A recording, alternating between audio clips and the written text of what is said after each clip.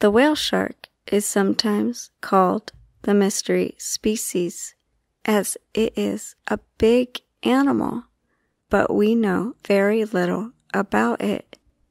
To find out more, scientists are diving into the waters around the Galapagos Islands.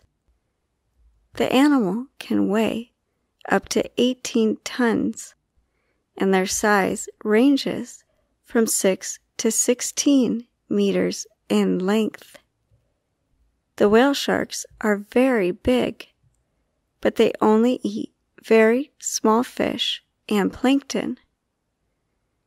Scientists want to know more about them, such as the sharks mating, where they have their pups, and how the pups live.